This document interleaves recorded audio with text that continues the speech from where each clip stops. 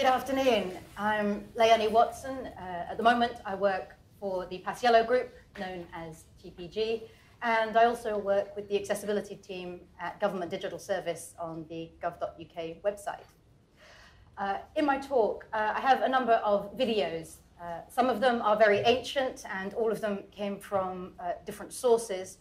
So the sound is sometimes a little bit difficult to understand, and if you happen to not have any hearing at all, there are transcripts available, and there is a web address for those. It is DECKS, that's D-E-C-K-S, .tink, that's T-I-N-K, .UK, /2017, /TechShare, /transcripts.html. And my apologies for not having captions, but it turns out that accessibility for tools for creating captions when you haven't got sighted assistants are somewhat absent, I think is the phrase. So I hope this will enable everybody to enjoy this and understand the content in some fashion. So I want to talk about conversational interfaces. We've heard so much about artificial intelligence and the many technologies that we can now talk with. But what I'd like to look at is the history, what got us to the point where we're able to do this. A very light touch on some of the technologies that enable us to create conversations. And then to use the inclusive design principles to take a look at how we can actually make the conversations we have with technology as usable and as realistic as possible. So, first of all, for millions of years, mankind lived just like the animals. Then something happened, which unleashed the power of our imagination. We learned to talk. And learning to talk was a truly extraordinary thing for humankind. It's enabled us to do pretty much everything that we have accomplished. It enabled us to innovate, to create, to destroy, to argue, to benefit, to love, to hate, to do all sorts of things. And it's really the thing that, above all others perhaps, has brought us to the point where we are now, not just able to talk to each other, although perhaps arguably we haven't quite got the hang of that yet, we are at the brink of talking to our technology. Now, it might surprise you.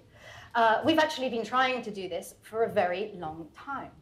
There are reports that actually as far back as 1,000 years ago, people were thinking about the concept of artificial speech.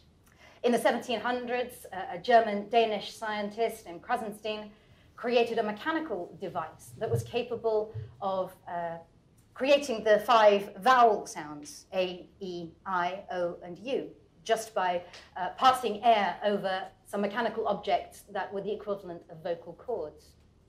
Sadly, back then we didn't have any means of recording anything.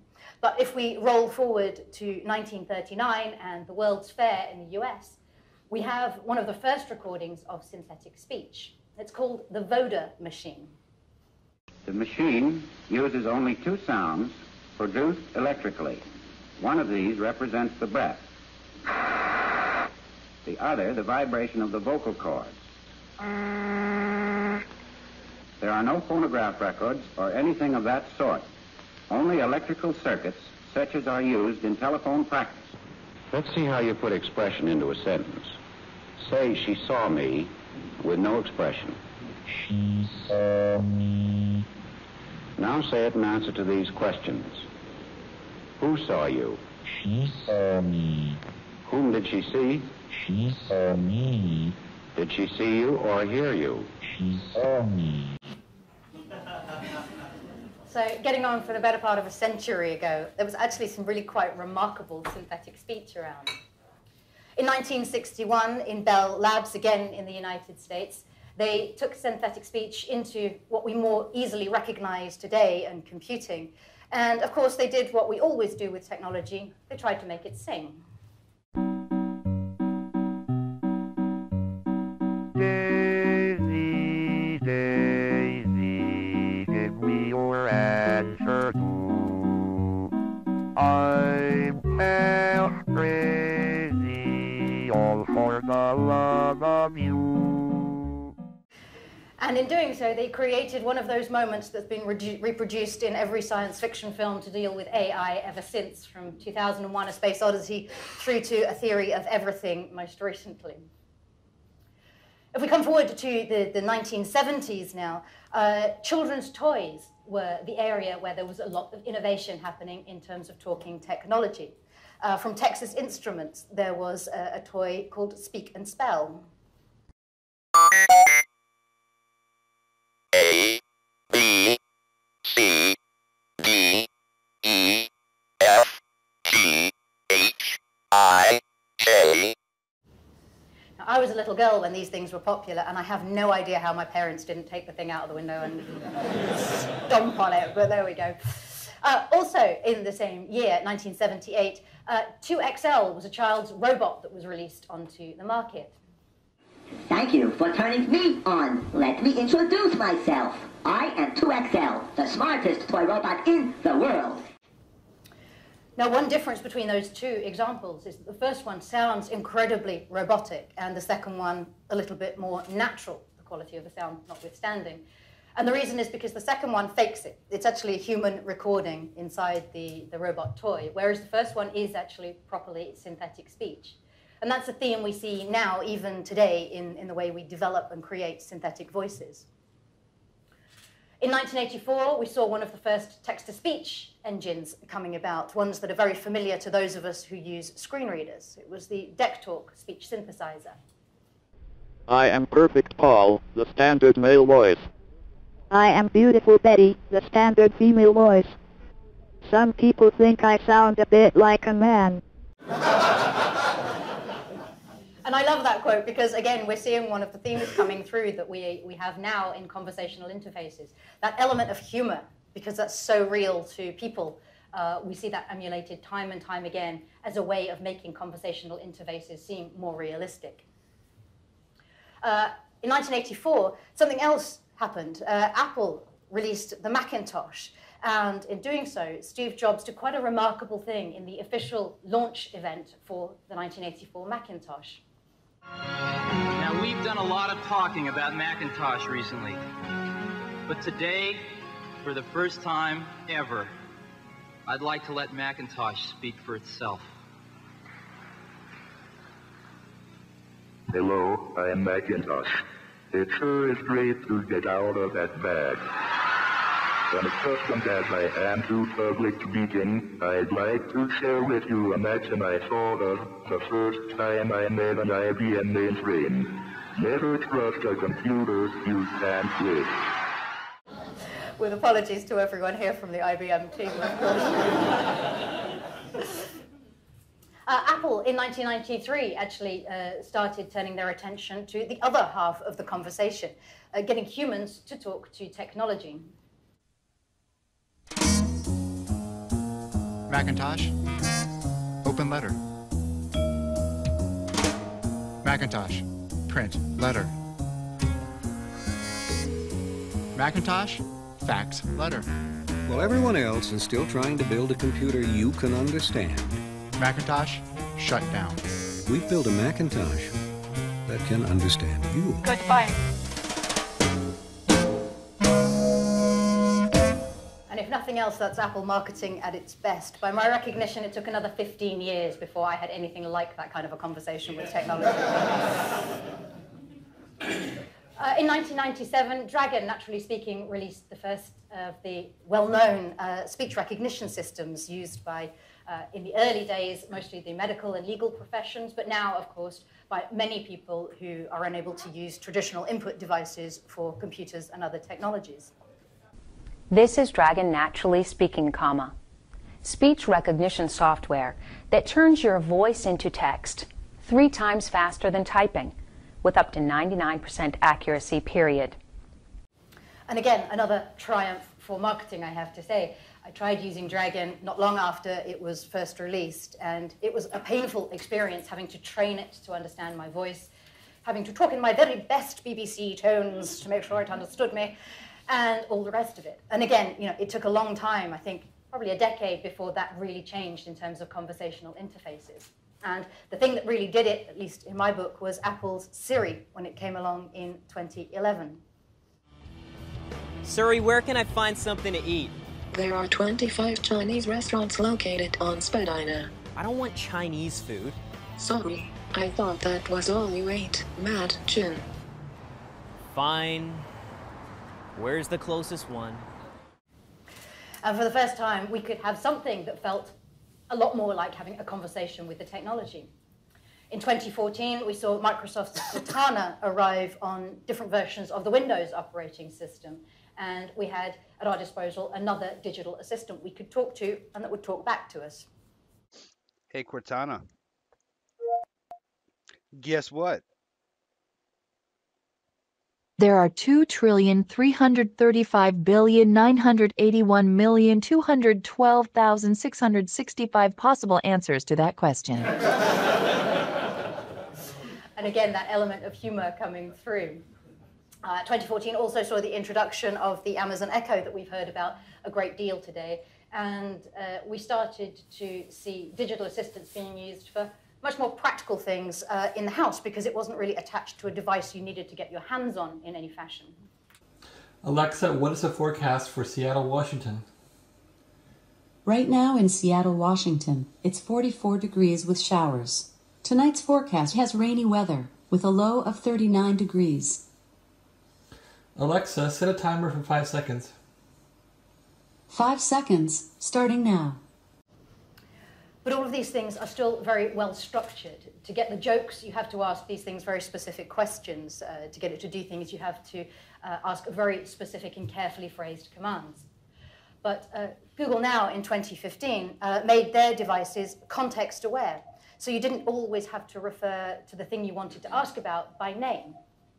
So you want to see it in action? Yes? All right, let's do it. So here he's listening to Skrillex.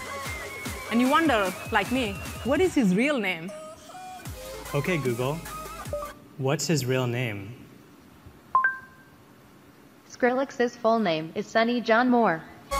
Who knew? Actually, I was wondering who Skrillex were, but there we go. But the interesting thing there is that when he asked the Google Assistant the question, he didn't have to say, what is Skrillex's real name? He just said, what is his real name? And it picked it up because of the context of the music playing in the background. So context awareness adds a really human dimension to our conversations.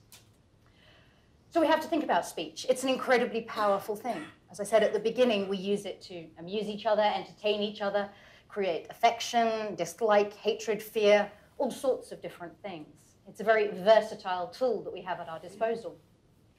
It's also very strange. We use idioms in language that are difficult for people to understand. It's raining cats and dogs. Literally? Really? We use language that's based on the context that we're in. You might be in a cafe and say, I'd like a coffee to go. That only really makes sense if you happen to know you're in the context of a cafe. We use slang. In Britain, we say a couple of quid instead of £2. We also have different regional variations. Where I come from in Bristol, we might say, all right, my baba. But somewhere else in the country, they might say, you like pet? Is it okay? We have different terms of affection for each other, and we use different words to describe the things that we're talking about. Speech isn't always needed, of course. We quite often use gestures to communicate some information. A shrug of the shoulders and a turned down mouth means, I don't know. Or we just point to something and say, it's over there. Never fails to amaze me how many people do that to me as a blind person when I ask them something. Where is it? Oh, it's behind you, over there. Great, thank you. It's like the pantomime season. So we have this challenge. We have to make the synthetic speech sound human. And that means it has to be understandable. It has to be intelligible. You've got to be able to identify the words. But it also has to be natural as well. In terms of actually creating the voices, we have different techniques for doing it. We have formant synthesis, and this is entirely synthetic speech. This is the type of speech synthesis that's used for some of the very robotic voices we've heard today. It's very quick, it's fast, and it's responsive. That's why you'll find a lot of people, myself included, still tend to prefer the old school text-to-speech engines with their screen readers. It's because they're just damn quick. They sound terrible, but they're really, really responsive. So they sound perhaps a little bit like this. For millions of years mankind lived just like the animals. Then something happened that unleashed the power of our imagination. We learned to talk. So it's intelligible to me because I'm used to listening to that thing, but I remember the first time I heard a screen reader talk and I nearly fell over. It was, blimey, really? More recently, we've had concatenative synthesis, where we record tiny little chunks of a real human voice, and we stitch them together to create the words and phrases that we actually want the conversation to say out loud. This is the sort of technology that is used on the voices that Siri uses, for example, and it sounds something like this. For millions of years, mankind lived just like the animals. Then something happened that unleashed the power of our imagination. We learned to talk. So still a little bit robotic, but more natural than the form and synthesis-based technologies. What's recently arrived on the scene is something called parametric synthesis, which is entirely synthetic again, but it uses very heavy computational models to set parameters and do the thinking to produce much more realistic voices. Last year, this was a technology that was still being developed, notably by Google and their DeepMind division, and it still required huge amounts of processing. But this year, Google actually translated this technology into all of its Google Assistant devices. And of course, we did that thing we always want to do. We decided to make it sing. Never had much faith in love or near of those. Never wanna put my heart on the line. Which is really quite extraordinary for those of us who've been listening to the other kinds of voice over the years. So how do these work under the hood? What are the technologies involved? There is the voice XML markup language. This is the technology that is used on all of those dreadful telephone menu systems that we all absolutely loathe, but which organizations seem forever attached to having. It's a way of structuring a conversation, marking up chunks of speech into words and phrases that can be used as part of a conversation. We also have speech synthesis markup language. Like voice XML, it's a technology from the W3C. It's been around since about 2004. And this lets you add characteristics to speech. Lets you change volume, speed, pitch, all of those different characteristics. If you're really curious, it's speech synthesis markup that is used on Amazon Echo devices to create the conversational interfaces. If we look at the web specifically, there is something called the CSS speech module. It's been around for many years, originally as oral style sheets. And its intention is to let web developers create oral designs for websites as well as the more conventional graphic designs. Safari and iOS and VoiceOver has a support for a very little bit of this particular specification, but it hasn't really had any other adoption across the marketplace. But we can team it up with another technology on the web, which is the speech synthesis interface. And that lets you turn web applications into things that you can talk to and that can talk back to you. So in theory, if you wanted, you could create a speech recognition or a screen reader tool that sits in the browser using these technologies, although that's probably not something terribly necessary to do. We can put these two together, though. We can see how the CSS might be used to design the oral experience of visiting a website by giving it speech using the Web Speech API. And it goes like this.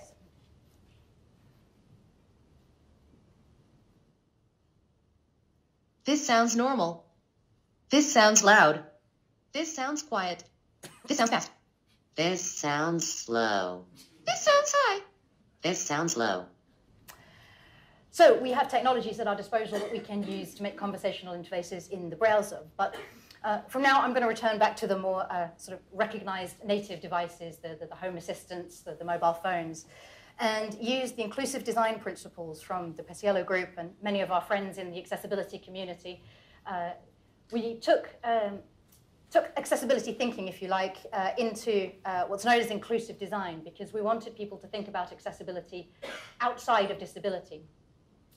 Having more time to do something, for example, is a huge accessibility benefit if, for whatever reason, you are slower at interacting with your technology or you need more time to think or hit buttons or frame phrases. But actually, it's very useful for everybody else as well. If the doorbell rings and you're in the middle of a task, for example, you're just distracted by the children running in and wanting to know where something is. There's a whole bunch of reasons why accessibility is good for everybody. And so these principles try to frame it within that kind of context. So the first one is providing comparable experience. Make sure that when we design conversations, we're providing a comparable experience for everyone. Now, there's a basic problem with conversational interfaces, and that's that they require speech and they require hearing. So when we think about comparable experiences, we need to think particularly about addressing those particular things. One way we can do it is to provide conversational transcripts. Most of these devices either have a screen themselves or have a second screen or an app that accompanies them. And in almost every case, it's possible to put a transcript of the conversation onto that screen. So if someone can't hear the conversation, they can at least read it from an app or a little screen on the device. Overcoming the speech interaction side of things is a bit more challenging. I'm not sure that there are any answers to how you interact with a conversational interface other than through some technology like that Stephen Hawking uses, which can simulate speech for you. But within the devices themselves, at the moment, I'm not aware of any technologies that assist that particular kind of hurdle. We need to consider situation. People will use conversational interfaces in different situations. So we need to keep it simple because somebody might be driving or concentrating on the cooking when they want an update from a recipe. Whatever we do, we have to keep it simple for a whole bunch of different reasons. So we don't want to do something like this. We don't want to have the user say, open my tequila app, and for the app in response to say, opening the tequila app. What now? She says, using a gesture to communicate. There's no cue there. There's no indication to the user how to continue that conversation. So we've just dead-ended it. Instead, what we want to do is have the user open the app, and for the app to say, you've opened the tequila app. You can learn about Joven or Reposado or Blanco tequila. Which one would you like? And the user instinctively then completes the conversation by indicating which tequila they would like to learn about. So we're off the starting blocks. We've created a conversation, and we've got it off to a good start. We need to be consistent, use common words and phrases. This is where the context awareness really comes into play, because some of the ways we've had to interact with technology at a conversation level has been very forced, but using context is one technique that helps it feel more natural. There are other things we can do, though. We don't want to make people use unfamiliar language. So we wouldn't want to have a user say, flight status app, what is the state of flight XYZ 1050? And for the app to turn around and say, the status of flight XYZ 1050 is that it has a fault GP37Y, and the point of departure has been delayed to 0330. What? Really? What we want is to be able to say to the app, hey, what's the status of my flight to Amsterdam? And for the app to come back and say, your flight to Amsterdam has been delayed because of a mechanical fault, but it'll now depart at 3:30. Because that's a whole lot easier to pass. Whatever you're doing, that's a lot more understandable, both to interact with and listen to. We want to give control.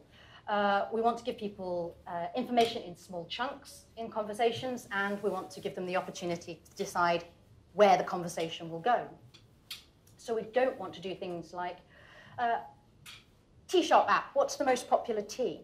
And for the app to come back and say, there are lots of popular teas. Number 1 is English breakfast, number 2 is Darjeeling, number 3 is Assam, number 4 is Earl Grey, blah, blah, blah, blah, blah. Because by the time it's got to the end of the list, I don't know about you, I've pretty much forgotten what was at the top. What we do want to say is, hey, what are the most popular teas? And for the app to say, the most popular is English breakfast. Would you like to hear some more?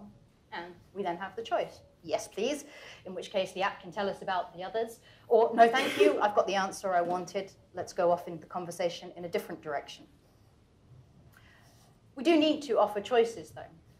We don't want to offer too many choices, but when we do, we need to keep it simple. So we don't want to do things like, app, I'd like to order a milkshake. And for the app to say, yes, you can order a milkshake. There is chocolate, banana, and strawberry, and peanut butter. And for chocolate, say chocolate. For strawberry, say strawberry. For vanilla, say vanilla. And for peanut butter, say vanilla. Right. What we do want to do is, like we've seen before, hey, app, I'd like to order a milkshake. There is. And for the app to say, there are chocolate or strawberry, or there are other flavors. Which would you like? And at that point, we can choose, I'd like to hear about some more. And it can say, well, there's also vanilla and peanut butter. And then we're in the conversational place to be able to say, thanks, I'll make a decision. I'd like peanut butter milkshake. Also, why would you? We need to prioritize content. When we are scanning through something that has some sort of visual or tactile interface, most of us have methods for quickly scanning or recalling how that interface is, what content is available, what choices are shown. Conversationally, we don't have that. We've got to deal with what the human memory can cope with. So we need to help make that easier in conversation too. So we don't want to do things like, I'd like to open my recipe app, and for the recipe app to come back and say, well, you can read a recipe, edit a recipe, delete a recipe, change a recipe, or do something else. Again, we want to keep it simple. Hey, app, open my recipe app. And for it to say, do you want to find a recipe or something else? Because finding a recipe is probably the most likely thing that someone's going to want to do with this particular app in that particular scenario. And again, then, give the user choices about which way they want the conversation to go, and lots of information in smaller chunks. We need to add value. We need to think about adding features to our conversations and how much value they add different people in different ways. So, one thing we need to do is remember that we are dealing with something that is essentially a non-visual interaction. So when you write or develop conversations to this, don't think about how something looks on paper and how your brain would translate that into speech. You have to think about how it's actually going to sound in conversation. So for example, if we asked a sports app what the score of the current Bristol game was, if we wrote it down, it would probably look something like Bristol 35, 20 Harlequins. There is 0:30 of an hour left to go. Now on print, if you're used to reading sports fixture scores, our brains translate that into something approximating sensible information. But actually, we need to do that as part of a conversation. So actually what we need to say in response to that question is that with 30 minutes to go, Bristol is leading 35-20 against the Harlequins. We need to write the conversations exactly as though we were having them in person. One we have to think about is privacy. We can't talk to our technology very privately, either because we're in the middle of the kitchen, the middle of the office, the middle of the train station. So we have to think about alternative ways of conversing with these technologies or how they work when we need privacy. It got mentioned earlier today, we have to think about security. How do we make sure that the exchanges we have with these technologies are kept secure? It can't be hacked. How do we protect our data and the systems within our lives that are connected to these technologies? How do we deal with recognition and identity? Is voice recognition accurate enough or reliable enough as a means of securing someone's identity? What about the people for whom speech is difficult, impossible, or it varies a lot because at different times of the day they are perhaps more tired and their voice changes? What do we do about trust? What happens if this technology, speaking technology, becomes so human, so accurate and realistic that we instinctively place far more trust in it than we should? One article I read about this said, imagine if your child had a teddy bear that had artificially intelligent, speech-driven characteristics, and it became your child's best friend in the way that toys often do. But then suddenly, after a few months of owning it, the teddy bear suddenly said, you know what, I really like my best friend teddy bear to come and live with us. You can buy them at XYZ Toy Shop for only $1.99. I'd be so sad without my best friend teddy bear. And we know what pester power is like. It's quite bad enough already. But what's going to happen when we instinctively place trust, perhaps too much trust, in these technologies because they become so realistic, so easy to trust? So lots of things to think about. As I say, it's been a million years since, not quite a million years, a million years before we learned to talk. It's been a few thousand since we did. And now we're entering an era where we can talk with technology. So we have a lot to think about, but I don't know about you, I think it's an extraordinarily exciting time, and I hope we have a lot of fun while we're doing it. Thank you.